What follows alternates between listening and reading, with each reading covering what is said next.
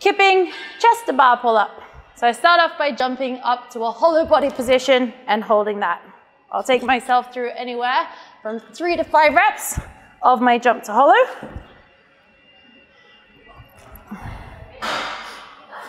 After that, I jump to a hollow, drive to an arch, and fall back to a hollow position. So 3 to 5 reps of that as well. Hollow, arch, hollow. One more. After that, I'll take myself through 3 to 5 regular kipping pull-ups.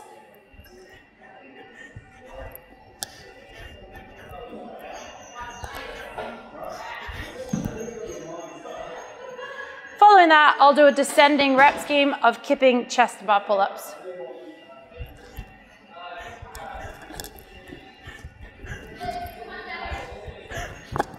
So I start with 3, then I head down to 2,